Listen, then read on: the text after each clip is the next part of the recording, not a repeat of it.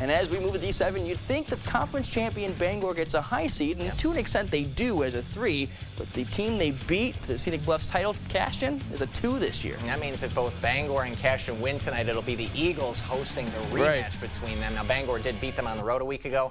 Pretty hard to do that twice. In any case, Cardinals first have to beat Ithaca tonight. 2 strong running games going at it. Bangor on the attack first. Matthew Osterley from 10 yards out. The bruiser puts the Cardinals in front 7-0 with 4.5 to play in the first. Bangor with possession again. This time they score through the air. Ashton Mitchick to Clayton Liga for the 33-yard touchdown.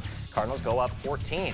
Now the Bulldogs do respond. Mitch Clary here going to the air to Keller for the 9-yard score. They would cut the lead to just 6 just before the end of the half. But that running game at Bangor wore out the defense, and it opens up more passes. Mitchick completing another one, this time to Dustin McDonald. Cardinals moving on 35-14.